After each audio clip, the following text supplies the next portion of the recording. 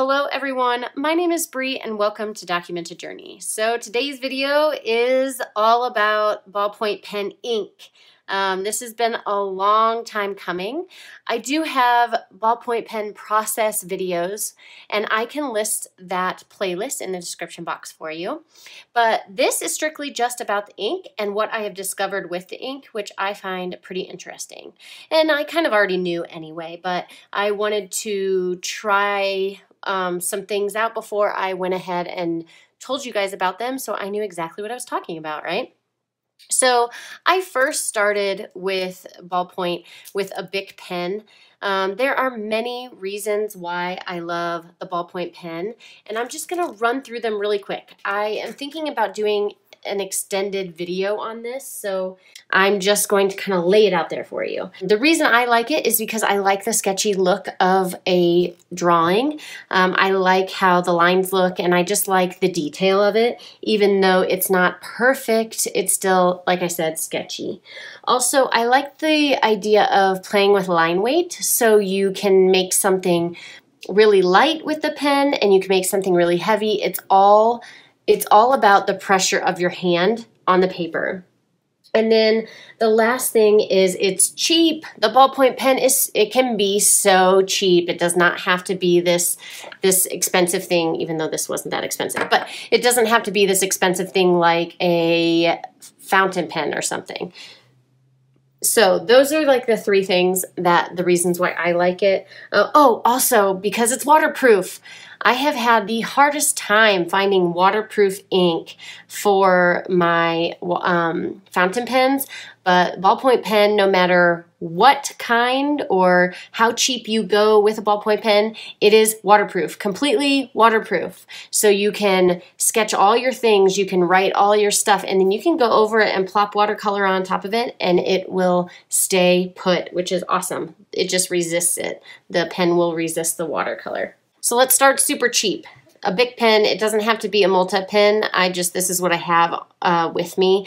It could be a single Bic pen, or it could be even a cheap, like the free pens you get from the bank. I mean, that's how cheap you could go. These work just fine. You could also buy the next step up would be like a Parker Jotter. This was online for, I think on Amazon for $8. I'll list it in my Amazon favorites. So you've got something like this for you can get a whole pack of these for $3, not these, but the single ones, or you could get this guy for, I don't know how much that is, but this is about $8. This is a plastic body. You could get a metal body, and I think they run I don't know, maybe 10. They're cheap, and they come with their own ink cartridge. And then this is in my Amazon favorites, but it is a brass pen. It is the cheapest brass pen I found on Amazon because I just wanted to try it and see what it was like. I liked the idea that it kind of looks like a pencil, and this was about I don't know, under 20. That's kind of the range that I have here. It's nothing expensive, which is really nice. My problem with the ballpoint pen was the fact that it's fugitive. I really liked the idea of a fountain pen and it being archival because, as you see here, you can see that there's a difference between this top section and this bottom section. I just want my stuff to last. Not that I'm going to be putting it out in the sun for it to dissolve, but you get what I'm saying. I'm sure all of you feel the exact same way. I have been told by many people to stop using ballpoint pen because they opened their journals from 20 years ago and it's all gone. It all disappeared. And I've heard that time and time again. And you know, I get that. I do get it because I used to use felt tip pens all the time, and a few years of my journals got wet and they're all gone because they got wet, they all ran, and it looks like a colorful mess because I use different colors. So everyone chooses to use what they use, and I love the ballpoint pen, so I thought I need to find something that will last. So I did just that. I have two different ballpoint pen cartridges that are technically archival. That's what they call them. I will have them listed in the description box for you below.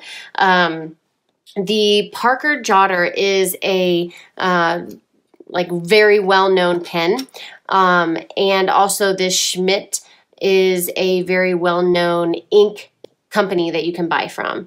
And this right here, the Schmidt ink or the Parker Jotter ink, this is what it looks like. When I put it in the window for a month, it's been a month. I live in Colorado, so the sun is shining most days. You can tell that things are starting to disappear. The color is almost turning like a brown or brass type of color. But then the archival inks that I have purchased, the two that I have listed below, they have faded, but not as much as the Parker. So if you are at all interested in a ballpoint pen, you can easily use one of these. And, you know, like anything else, just like if you use pink fountain pen ink, it's going to fade over time.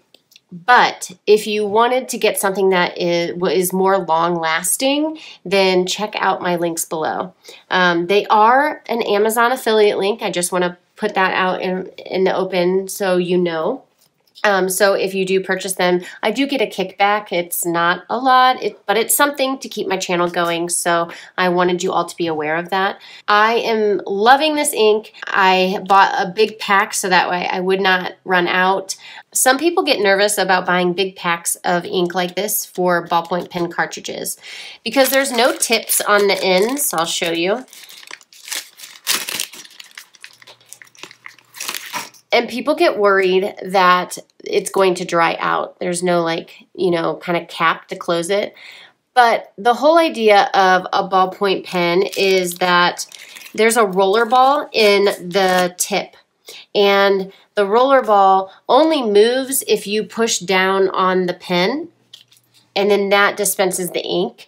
So it's almost like it's kind of I don't know, capped anyway. But if you find that you get one of these and it's just not writing and not writing, all you have to do is I kind of like post the pen out and I take a lighter and I light the tip of that and it gets the ink flowing just fine. I have had to do that mainly in these because they're so lightweight, but this pen is a heavier pen. I don't have to put as much pressure on the paper as I would with this pen, so it kind of like does its job for me, if you get what I'm saying. Also, this pen is heavy. Some of you have been asking about this. This pen is heavy, but again, all I have to do is grip it. I don't have to put very much pressure down, so I can get light lines, I can get medium lines, and I can get really thick lines with not much pressure from my hand, so I don't get as much of a hand cramp while using this one as I do this one.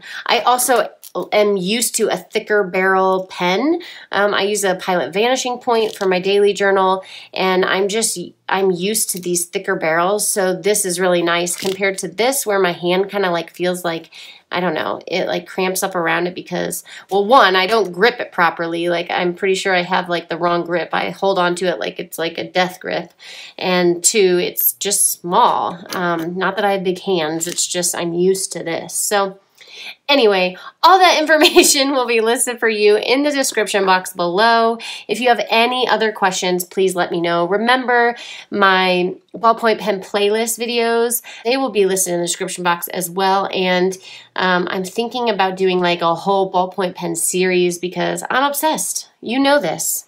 So until next time, everybody, I'll see ya.